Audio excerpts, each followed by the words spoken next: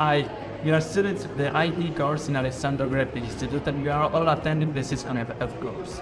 We are enjoying it and are getting ready to visit the Organway site. From the Cisco Network course, we've mainly learned of networking. Thanks to it, we are now capable of making labs that implement blocks and static routing with IPv4 and IPv6 mapping. Other than networking, at our school we've learned programming in multiple languages at high and low level, and IoT engineering.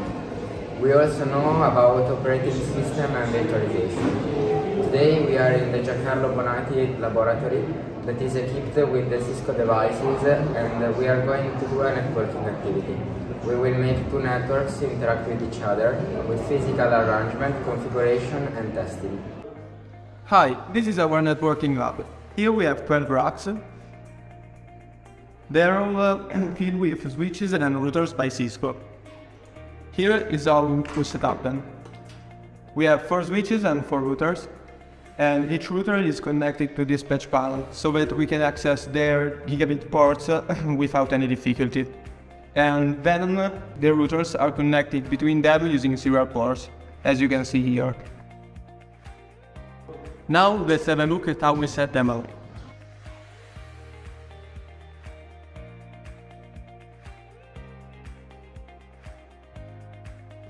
In this video, we are going to make 2 networks, and we are going to connect them. In each network we have a router, a switch and a PC, and we will use 2 major subnets and a public IP address. In addition, we are going to create 2 VLANs, VLAN 10 and VLAN 20, and we are going to set up routers. And obviously we are going to use static routes. A switch is a networking device that receives packages and forwards it towards its destination, and in these topologies it allows the connection between the router and the end devices. A router is a device that connects 2 or more packet switch networks or subnetworks. It serves 2 primary functions: managing traffic between these networks by forwarding data packets to their intended IP addresses, and allowing multiple devices to use the same internet connection. Now I'm gonna link switches and routers.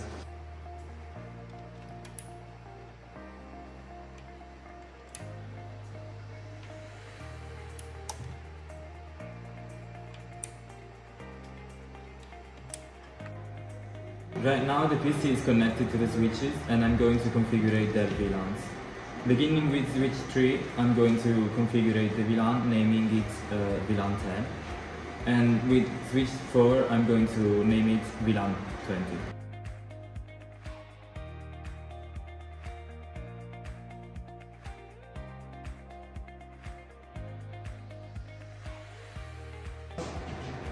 Now we're going to configure the switch ports that can be either access or in trunk mode. The part that forwards packet towards the router has to be configured in trunk mode, and the ports that forward packets to the PCs have to be configured in access mode.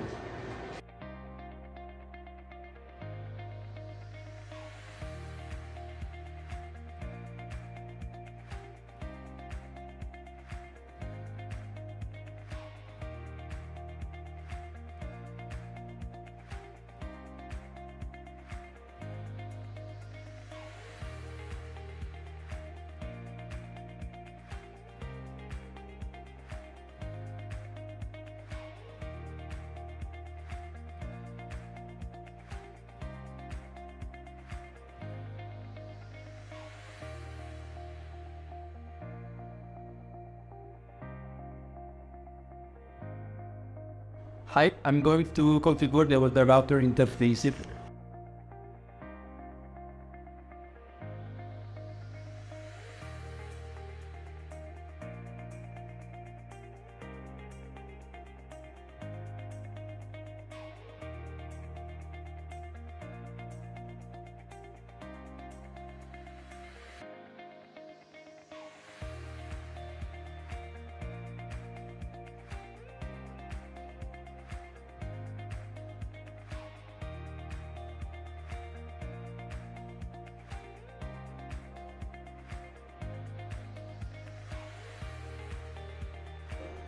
Now I will do the same thing with R4 to make the network work.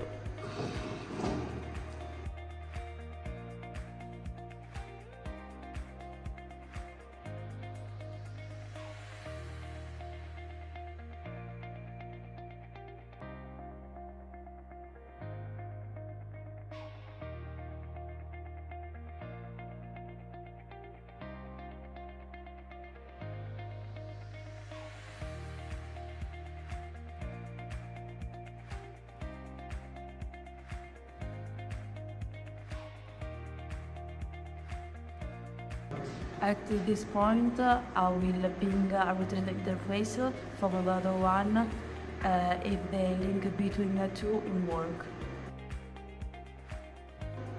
To make VLAN 10 and 20 able to communicate, we need to set up static arcs. As routers, when you need to forward packets to the destination, look for the head interface in the routing table. Now I will set up both of them.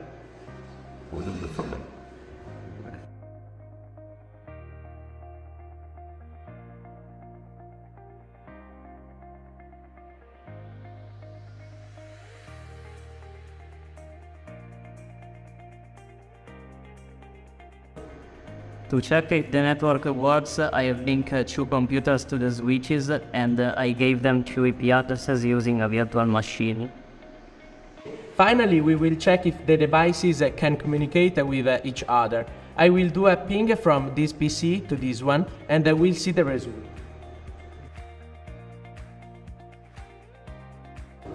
This was a simulation of an activity we usually do during our network classes. During our lesson, we also use a Cisco packet tracer to learn how packets travel to the networks. We want to say thank you to all the people who helped us in the making of this video, to our teachers and to our headmaster, because he played a key role in organizing our tube tribe, and we are really grateful to him because we know he's giving us a big opportunity by letting us visit Cisco site. We also want to give a thanks to Cisco for opening the virtual site for our trip. We really can't wait to see you. Bye!